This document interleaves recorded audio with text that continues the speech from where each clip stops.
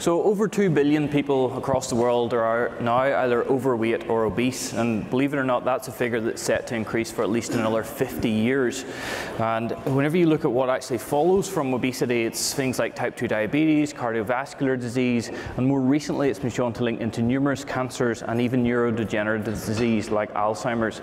So the total of this is actually set to cost us over $250 billion each year. So even a small impact in obesity can have a really positive effect right across the entire world.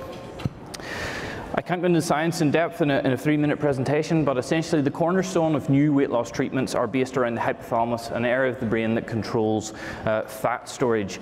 The newest FDA-approved drugs target the hypothalamus, and also this implanted device targets nerves which run into the hypothalamus. But that, as I say, is implanted, it's high risk with surgery, and it costs $32,000. Now, essentially, what we've done is actually taken another path into the hypothalamus using the vestibular nerve. Again, not something I can go into in great detail, but there's absolutely zero doubt about the vestibular system influencing the hypothalamus. The reason we use the vestibular system is it's so close to the surface of the skin that we actually have made non-invasive hypothalamic stimulators to actually target and treat obesity. So these devices, they're entirely non-invasive, so you bring the risk profile right down, so it moves it from an end-of-the-line treatment to a first-line treatment, which is something we've already confirmed with the FDA, and it also brings the cost right down from tens of thousands of dollars to just a few $100s. And also with this technology, we can actually track and authenticate the users, so we know if users are complying with their regimes, and that is something you cannot do with drugs. We're actually quite a late stage with this technology, so our phase 3 or pivotal trials have already started, so we're very, very confident we will be the first ever non-invasive treatment for obesity that gets FDA approval in the next 12 to 18 months. And then at that stage, obviously, we want to scale up and have this in a reimbursement program for those who are high risk, in the high risk category. Also, the cornerstone of what we do is actually the technology or the stimulation delivery into the brain. So it's not just obesity that we can target. We've actually started working on several devices. Our second device, we are in the process actually of getting our 510(k) application ready. And again, in the next 12 to 18 months, we expect that also to be FDA approved. And our third gen devices actually are in the area of mental health. We've already started trials in anxiety and depression.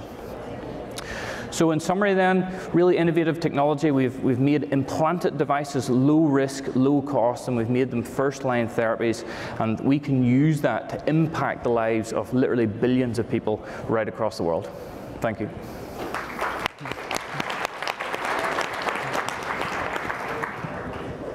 So in some of the trials you've done, are there any side effects to this that has been noticed?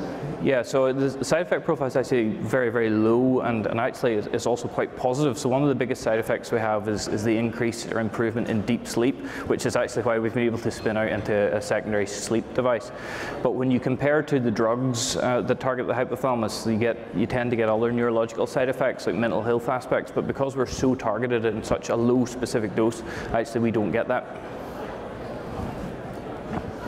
In the clinical studies you've done so far, what's the most powerful result or impactful result you've seen? So there's a few sort of ways to look at the data. You can look at sort of general averages. 5% a year is kind of a target. We've actually 2,000 people who have hit 5% in 6 months. But the other way to look at the data is top down, and we've got a few people who have lost around 100 pounds in roughly about 6 to 8 months. Is 5% weight loss enough for the FDA to give you a labeling for the treatment of obesity? Yeah, so basically that's the sort of general target that you set, and then it actually comes down to, say, tolerability and side effects. So if you had a very, say you didn't hit 5%, but you had a very, very good side effect profile, actually then you would still file for approval. Or if you had a very poor side effect profile, like some of these implants, you'd have to be higher than that. So 5% is a general guide.